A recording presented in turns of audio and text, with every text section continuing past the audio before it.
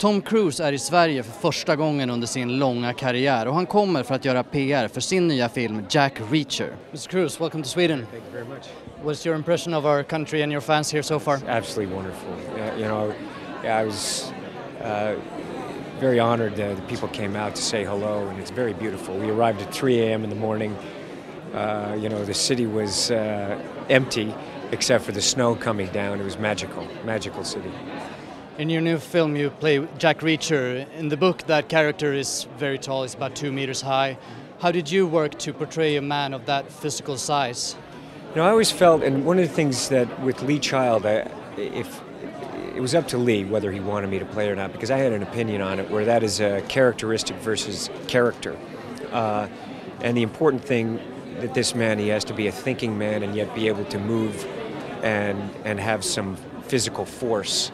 So it's just something that you kind of start working on a character, and you start, finding out what kind of fighting style is this guy going to have, how do we develop that, and what is going to have that kind of simple impact that I feel this character has, where it's not fancy and it's very deliberate, and that kind of fast, hard impact that will end a situation, neutralize a situation very quickly. So we definitely took some time to figure out what that fighting style was going to be.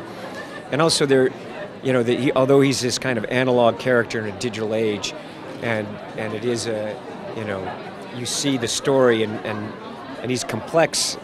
He's a complex character, but there's really a real simplicity to how he lives his life, how he feels about life, even though, he goes into a town. It's kind of that classic Western Yojimbo. He goes into a town and he's like, he gets pulled into these stories. He doesn't go out and confront these stories. Life kind of pulls him in, and then his own moral compass puts him in a position where he has to stay and do the right thing.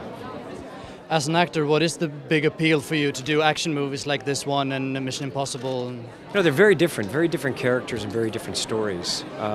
To me, they're movies, and I'm interested in stories and characters. Where, Mission Impossible, it being the first film that I ever produced, it's a whole entirely different kind of world and action than a Jack Reacher.